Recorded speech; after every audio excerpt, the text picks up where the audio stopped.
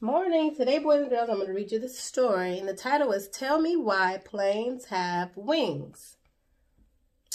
You think about that. Do you know why planes have wings? You're going to learn that today.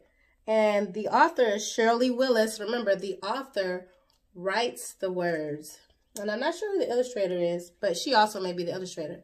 And the illustrator draws the pictures. So we're going to listen to this story. Well, actually, it's an informational text. An informational text teaches us about different things. So it's not a story today, it's an informational text. You're going to learn something from this. So let's get ready to sing our song that gets us ready for reading. 1, 2, ready, go. Everybody look now. Teacher has a book now. Won't you please be quiet? Quiet, quiet. All right, let's see.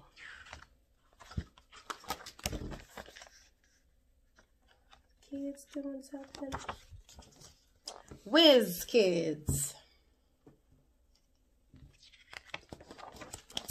And right here, this is the table of contents. These are all the things we're going to learn about in this informational text. Oops, sorry. Tell me why planes have wings.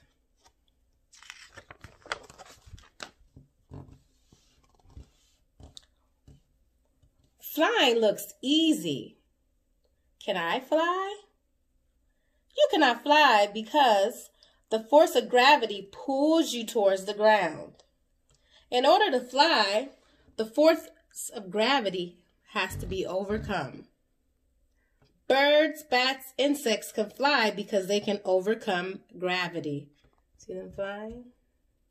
So we can't fly because we can't overcome gravity, but those other things mentioned they can.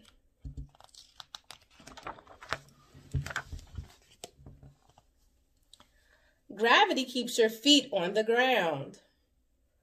What is gravity? Look at the little girl. She's floating. The force of gravity keeps you on the ground.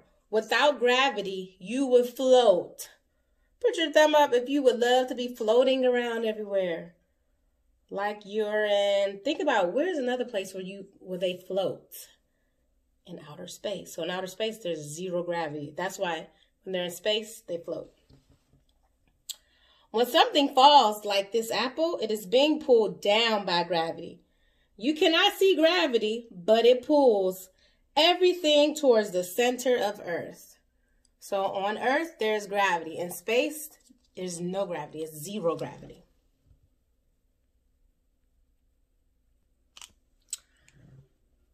How do birds fly?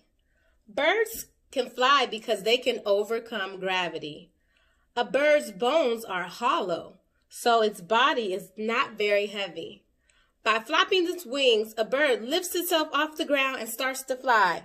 Let me see you flap your little hands like you have wings. Flap, flap, flap, flap.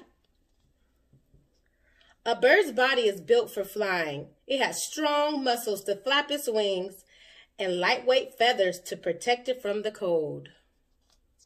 So birds can overcome gravity. Can we overcome gravity? No, we cannot. Can you stop gravity? Ready, set, go! You cannot stop gravity, but air can slow down its effect. So right here, they just want you to have a paper race. So this is a little experiment you can do at home. So they want you to take 2 sheets of paper, crumble one up in a ball, and drop them both together from the same height. So one paper is crumpled up and one paper is not crumpled up.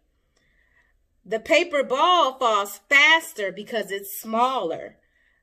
The sheet, it traps more air underneath it, so it slows down as it falls. And then right here, it's just a little way you can make a parachute. So I'll let you look at it. You just need, what is this? A plastic bag, scissors, a ruler, 4 strings, some tape, and I'm not sure what this last thing is. Plasticine. I don't know what that is. But this is how you make it parachute. So when an object falls, air acts like a brake to slow it down. This is called drag. So when the parachute fills with air, it's slowed down by a drag.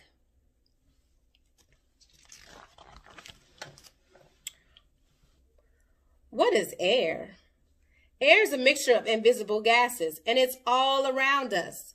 When air moves from one place to another, it's called wind. Wind is moving air. Warm air rises and cold air sinks. As warm air rises, cold air rushes into the empty space below, and that's called wind. Remember, you cannot see wind. You can't see it, but you can feel it blowing against you. On a windy day, you can see it blowing trees, flags, and clothes drying on the clothesline. So thumbs up. Can you see the air? Or thumbs down? You cannot see the air. Right, your thumb should be down. We can't see air, but we can feel it when it is windy. Oops. Do planes float in the air? A glider is a plane without an engine. Gliders float on rising currents of warm air called thermals. A glider pilot must follow warm air thermals to stay in the air. You can see gliders, but you cannot touch them. Or excuse me, you cannot hear them. See the glider plane? It's gliding up in the air. And this is just another little experiment you can do. Just get some spiral paper, make it look like a snake. You need some help from your parents because you have to use scissors. And just do this. You're going to watch it spin. Like if you put it over your heater or your air conditioner, and this will spin because the air will make it spin. Do you need wings to fly? Planes, birds, bats, and insects all need wings to fly. But you can fly without wings in a hot air balloon. How many of you have ever been in a hot air balloon? I haven't, but I would like to go. Bubbles rise because they're full of warm air. As the air inside begins to cool, the bubbles start to fall. Hot air rises because it is lighter than cold air. A hot air balloon will float upward if the air inside is heated. So remember, in order for this hot air balloon to go up, it has to have, what kind of air does it have to have? Cold or hot?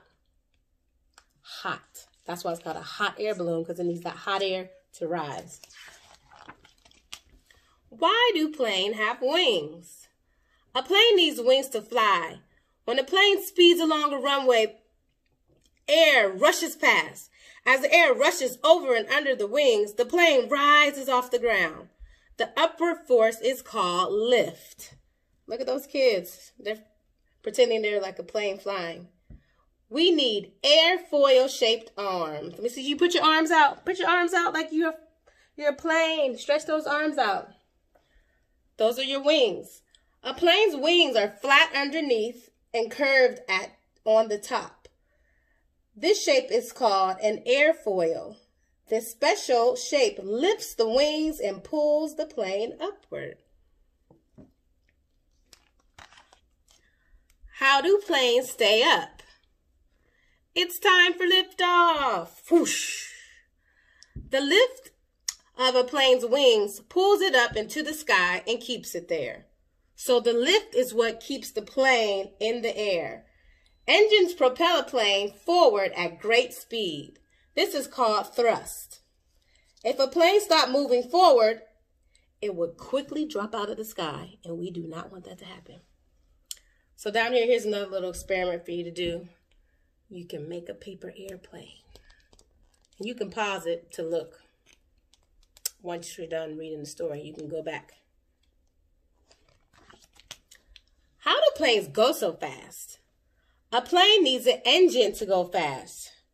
Jet engines make planes go very fast. A blast of gases rushes from the back of a jet engine and thrusts the plane forward at great speed. And this is a jet-propelled balloon. So if you blow up a balloon and let it go, a jet of air shoots out and propels the balloon through the air. That's the same way as an airplane. How do you steer the plane? A pilot turns a plane by tilting its rudders left or right. The pilot raises or lowers special flaps on the wings and tailplanes to go up or down. So the wings flaps are called ailerons, and the flaps on the tailplanes are called elevators. So these are all the different parts of an airplane. Can planes fly backward? What do you think? Can they fly backwards? A helicopter can fly backwards or forward. It can also fly up, down, or sideways. So I've seen one of these toys before. You spin the stick quickly between your hands and throw it in the air and watch the roller-a-jig fly. So helicopters have special rotating blades. They don't have wings, they have blades. So the spinning blades lift the helicopter straight up into the air. This is how you make a little whirl-a-jig. So I'll put that there and you can come back. You can pause it and come back to make your own. So thank you for listening to the story. Tell me why planes have wings. And